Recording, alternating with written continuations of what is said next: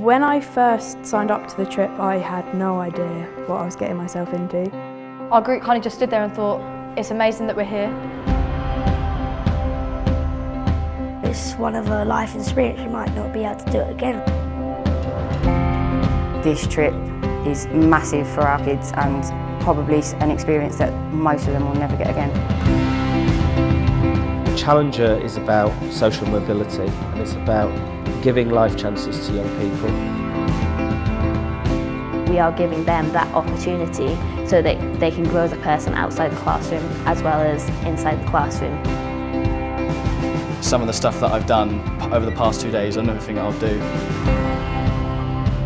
We are here in Andorra and it is about them organising themselves, it's about pushing themselves, it's about resilience. It's more than just a ski trip. This environment is more of a life experience. You don't get any experiences of the real world sitting in a classroom. They learn things that they need to learn to take exams, but what part of that is real life? This environment, particularly a trip away, is real life. The Challenger Trust invited us to work with the Challenger Multi-Academy Trust to explore the impact of their character development programmes. What we're able to do as an organisation is map very carefully the kinds of characteristics, habits, strengths that you would hope an experience like this in Andorra would extract, would promote.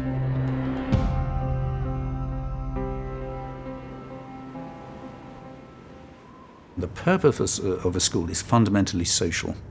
It is to enable young people to learn how to navigate the adult world, to learn how to develop relationships, to learn how to deal with the rough as well as the smooth.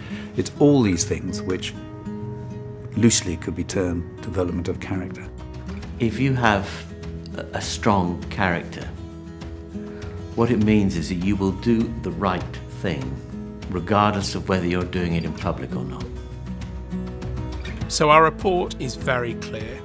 When we measured student-to-student and teacher-to-student relationship before they went, I didn't think we were going to see a movement so sharp, so distinctive, but relationships had increased by 30 to 40% as we empirically measure them.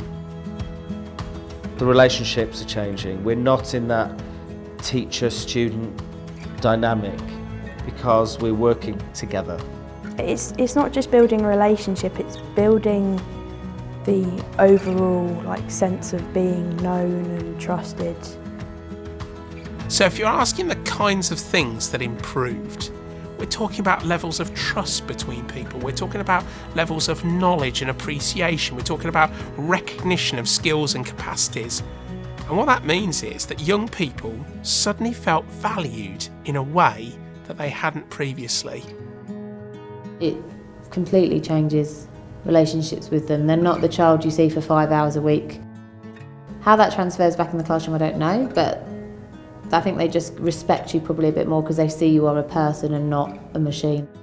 Once you start doing those kinds of things with children outside the classroom, you bring that approach back into the classroom. You suddenly have a completely different relationship, and they do with you. I feel like I'll be closer with them in class because obviously I've seen them in a different environment and it definitely affects the way you look at someone when you've seen them do something that they wouldn't normally do. It's important to understand that relationships are both the context in which those habits or characteristics will emerge, you will see them expressed. But what we know from research is that relationships are the place where they are best developed as well. They are the context in which these kinds of characteristics develop. From my experience, this is 40 years of being in education, I have strongly come to the view that young people learn at least as much, I would say more, from each other than they do from adults. And what a great school does is create the context, a virtuous circle, if you like, in which the quality of relationships that enables them to drive each other. I do think that all children should spend time outside of the classroom. It's breaking it up and creating different environments and different spaces. you're in a situation that I hope they will come away from thinking, I know that I can do something more with my life. You've got to want to be successful yourself, but if you don't want to achieve your goals, then you're never going to have the right mindset to do that. I've realised that you could do anything if you put your mind to it.